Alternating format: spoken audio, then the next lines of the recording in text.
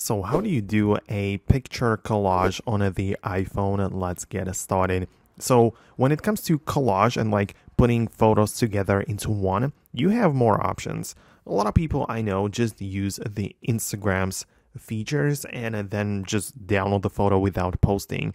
So you can go to your Instagram, go to story section, and there is a layout option, and you can choose a different grid, right? So you can just do that and either capture the photos or like import some of the existing ones right there, and you can basically just put it together the way that you want.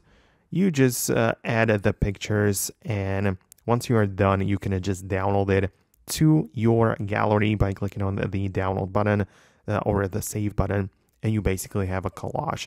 As I said, you can play around with it and set like a different grid so you can, perhaps perform the changes as you wish. So that's one option.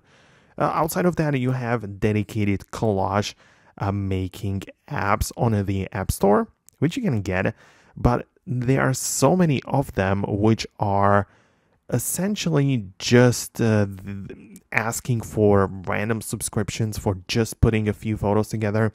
So play around with it, but most likely there are going to be some options there which are limited or behind a paywall. So you can go that route as well, use the free version or even pay for some features there, but that's also the possibility. And one last option, and it is something which I've shown you before in a video already, and it is basically using the shortcuts application.